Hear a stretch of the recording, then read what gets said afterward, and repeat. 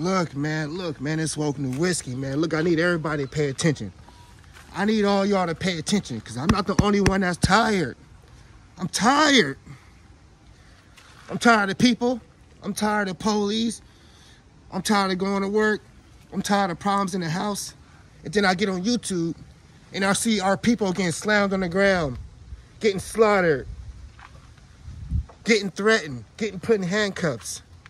Look, man, I saw this video. I'm gonna put it in my link. In LA, this dude and this old lady got pulled up on by the cops, right? Right? As soon as they got out, already put the black dude in handcuffs. Older dude, saying his arm hurt. You know what? They didn't care. Put him on the ground, linked him in some bushes. You know what happened to his wife? She has cancer. She has arthritis. You know what they did? Still slammed her on the ground. Why? I almost had tears in my eyes watching it. Because that could have been my grandma. What is going on, bro?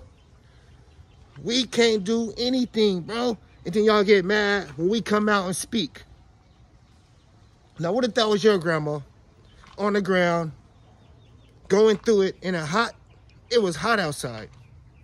The police had her on the ground and said, if you keep moving, he's going to sock her in the face. Is that legal? You going to sock this old lady in the face just because she tried to record you with a camera phone? A camera phone? And then you pepper sprayed her in the face after you had her on the ground? She's old.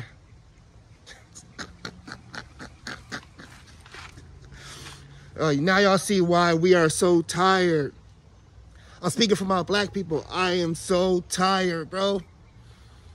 Everybody looking at us. I go to work, I'm getting looked at. I go to the store, I'm getting looked at.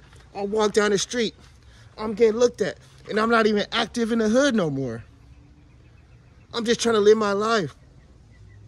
What is wrong with people, bro? What is this world coming to, bro? Police doing anything, bro. Now I understand that there was a real problem and you got to do all that and it's necessary. Come on, man. That's an old lady.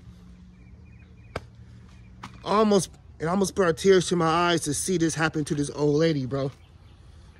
Now, I had an incident when I got pulled over by the cops from driving in my own hood. Pulled me over, disrespected my grandma, telling her to go that way, you can't be talking something. You know how hard it was for me not to do nothing and get myself in more trouble for some stupid stuff like that? Because the police want to be disrespectful. You know how hard it was? I couldn't protect my grandma.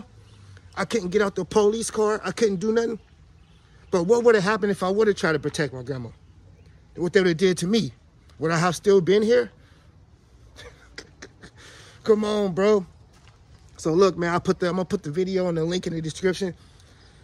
If y'all watch this, hey, man, I'm one of the realest ones out here, man. Rock with me, man. Hit that like button, man. I'm tired, bro. And I didn't really bring the heat.